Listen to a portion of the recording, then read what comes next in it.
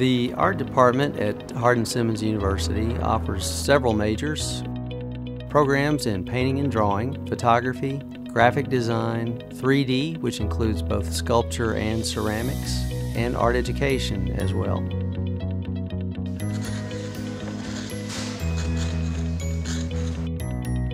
We have very active faculty. Steve Neves has produced many sculptures for a storybook garden here in Abilene, and he continues to work doing commissions for the Nickel and other clients. Linda Fawcett stays active with her painting, entering competitions. She is also involved on the board of directors for TASA. She's currently planning our next European study tour. She has sponsored trips in the past, even for an entire semester in Italy.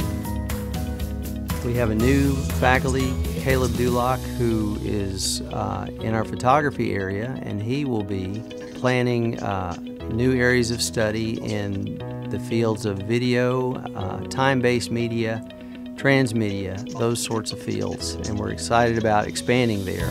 My own work involves designing for the Red River Valley Museum in Vernon, Texas, which has recently been renovated and is now open.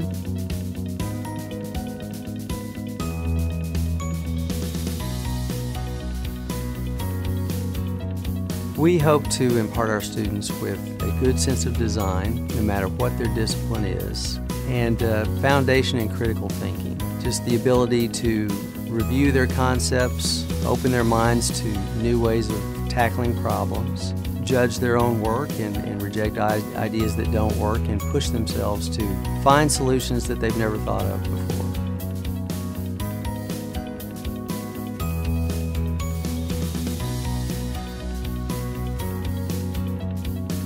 Art students today need to be very versatile.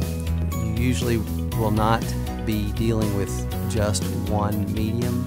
You have to be able to handle painting, drawing, digital arts, video, three-dimensional art. It all kind of bleeds in together nowadays, and we feel that our broad preparation helps students to deal with that. You have to be able to use tools that are digital and physical. If you're a painter, you need to be able to handle oil and acrylic, but also you need to be able to handle digital painting, digital illustration as well. If you're a sculptor, it's beneficial not just to be able to handle actual materials, but even to model in a three-dimensional software program. Those who are designers can no longer just work with static designs. They have to think in terms of movement and motion and animation.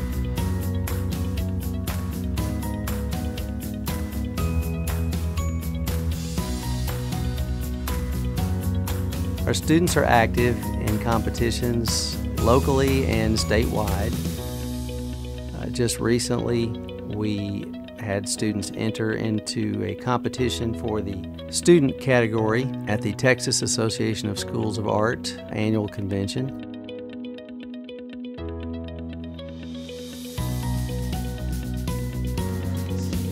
We have alumni who are working in many places around the state. We have actually a couple working here in the design office of Hardin-Simmons University. Many businesses in Abilene, such as SignPro, In Focus, with Dallas Hotel Magazine, Blue Cross Blue Shield, south of Texas in Houston with Hewlett-Packard.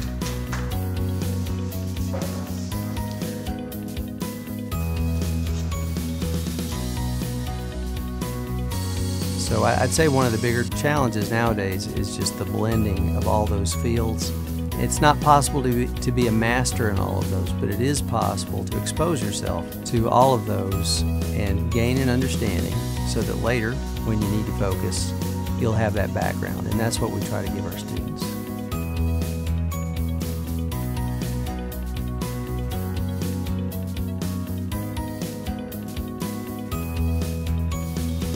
Tonight in the Taylor Art Gallery over in the Frost Visual Arts Center, we have a closing reception for our current artist acrylic paintings, very vibrant, and we will have refreshments. Alumni are invited, and enjoy seeing you there.